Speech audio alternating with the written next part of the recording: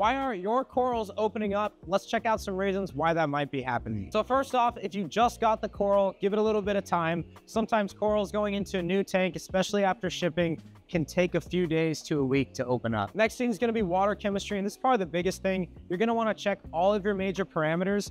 And what's really important is that you have data on this, right? So testing your water once, unless something's wildly off, it's not going to really tell you much about your tank as a whole and how it's changed over time. Now, the most likely water chemistry things that are going to be the biggest culprit of corals not opening up are going to be your salinity, alkalinity, calcium, magnesium, phosphate, and your pH. Those are the biggest ones I always check when corals are having a hard time. So if you've ruled out your water chemistry, the next thing I'd look at would be pests. You're going to want to look for flatworms, any sort of Euphyllia eating flatworm, nudibranchs, those sorts of things, anything that's not supposed to be on the coral. And the last thing I'd check would be lighting and flow. You would be surprised how much corals can adapt to lighting and flow. However, they might not be thriving. And so long-term, you want to get those things as close to ideal for that specific piece as you can. Overall, where we see most people fail and their coral struggle is inconsistency.